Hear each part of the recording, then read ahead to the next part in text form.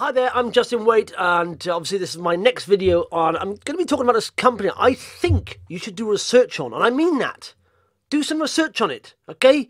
Don't just look at what I've done and think, oh, I like that, I'm going to buy. This is not investment advice. I will not take responsibility for your investments, okay? You have to do that, all right? So you, by all means, watch this video and think, oh, I like that company, and do further research. It's an idea. Some ideas are good, some ideas are bad. In this market, pretty much all resource stocks ideas are bad at the moment. That's the way it is. But, so I'm going to talk about a company called Bison Group, okay? First and foremost, what do? Essentially, they are a social media video company. So they have clients, they do their own stuff as well, but they have clients and they help, like I said, there's a slide here, you can see the slides, they help creators and platforms to create, distribute and monetize video that's fit for a digital world.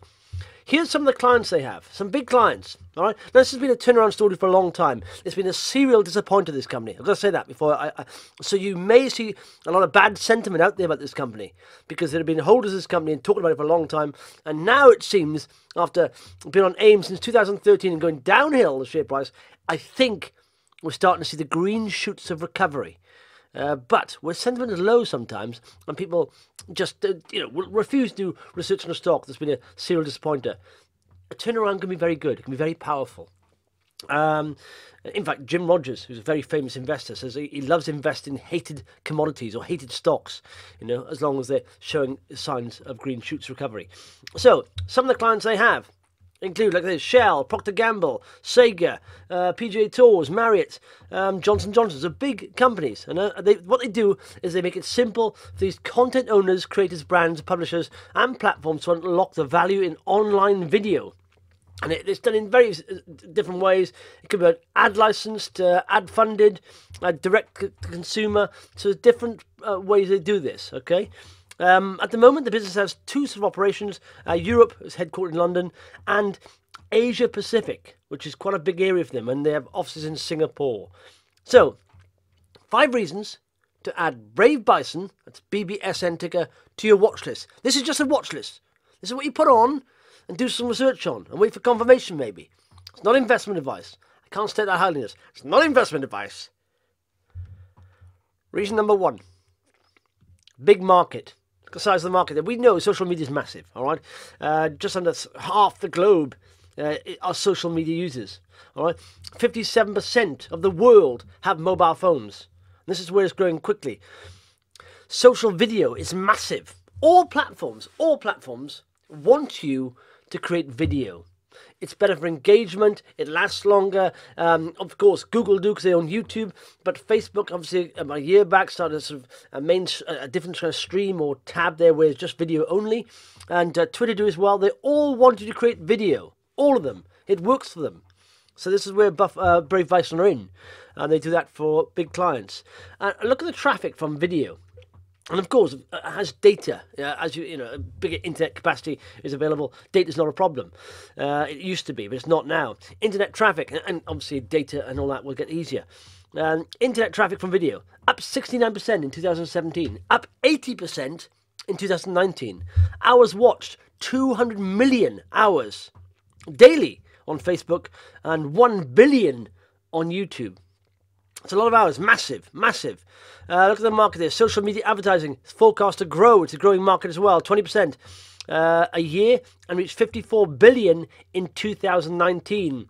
Online video ad spends on ads, has increased 4.6% in 2017 to 5.7% of global ad spend in 2019, equating to 34 billion.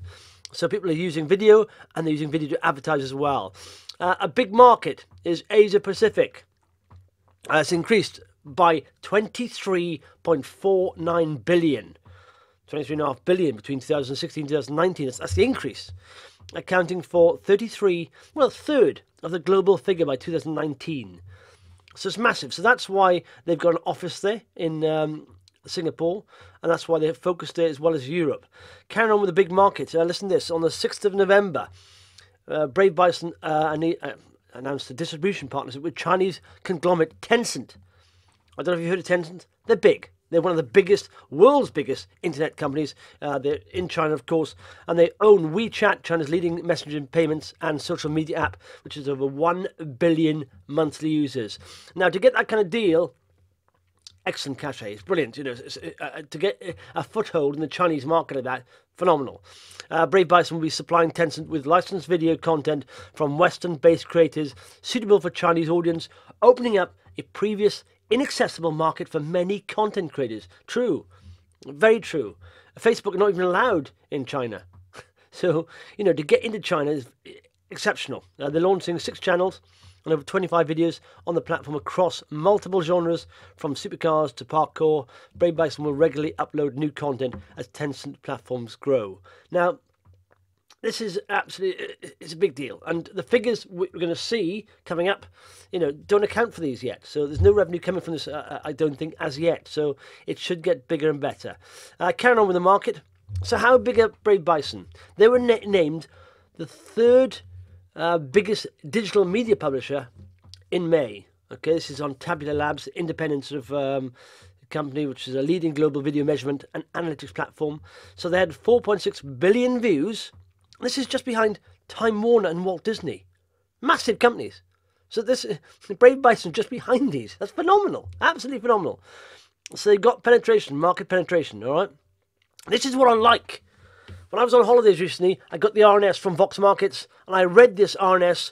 I thought, this is confirmation. I had a little sort of foothold in shares anyway, but this was confirmation. Trading update on the 5th of December. The board is pleased to announce that trading for the financial year ended 31st of December 2008, is ahead. I love that. It's ahead of management expectations, driven by increased advertising and distribution revenues. Okay? This is the good bit. It gets better. Year-on-year revenues are forecast to deliver double-digit percentage growth. So that's a minimum of 10%, of course. And full-year adjusted EBITDA is expected to be positive for the first time. Positive EBITDA. That's earnings before interest, tax, and depreciation and amortization. So first time since the group was admitted to AIM in 2003. Not only that, they're generating cash. This is what I like. This is what I like a lot. They're not burning cash, not losing cash. They're generating cash. So on November 2018, the group had £5.1 million in cash and cash equivalents, no overdrafts, no borrowings. £5 million in cash. The group expects to be cash flow positive for the year, despite investment in strategic initiatives. They're making money. They're building cash. They're not loss-making. They won't have to go back to the market. That's essential. That's very important. Okay, so they're generating value for the company. They're not burning value or degrading value. They're generating value. All right. So look at this. On the 30th of June, they had 4.2 million in their interims, 4.2 million in cash. Cash balance November, 5.1. So they've accumulated 900,000. Now, this is a turnaround company, so slowly as it goes, but they're generating cash. So it's around about 180 grand a month over the year, if that's consistent, all else being equal. 2.16 million a year that's generating. All right. This assumes their revenue isn't going up. Now, we've mentioned the Tencent deal. Their revenue probably is going up. And their margins aren't improving. But they do say year-on-year revenues are forecast to deliver double-digit percentage growth. So 2017 revenue was restated to 17.8 million. So if you look at this, they said double-digit growth. If we do 10%, which is the minimum double-digit growth you can do, the revenue would be at least 19.5 million.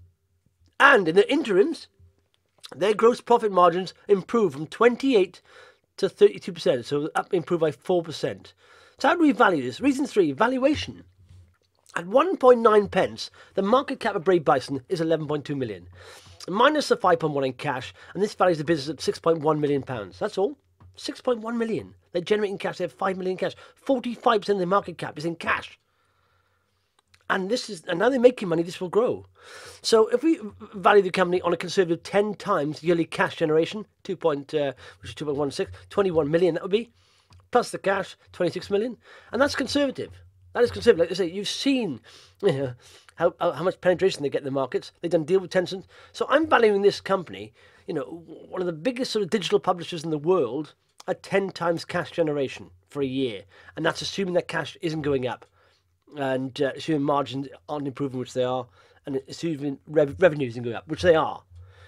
So that's, they're valued at 11.6 minus cash. So I think it's a decent valuation.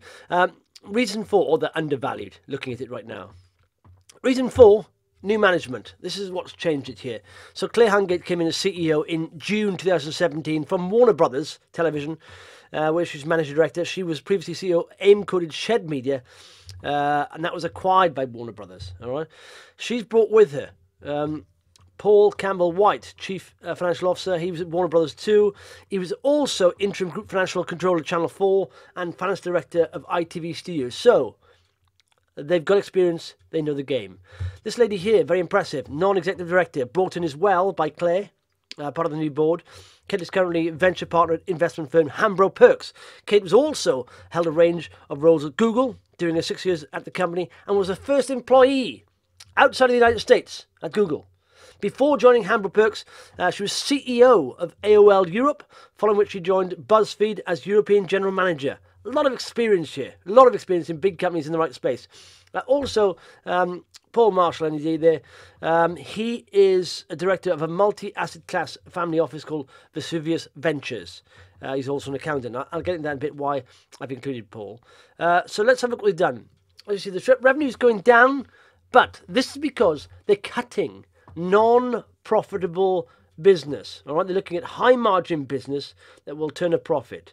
So even though the revenue's gone down, as you can see down here, the loss is also going down. And now to the point where, of course, they're becoming cash flow positive. So they've turned the business around. They've reduced a third of the workforce, the headcount.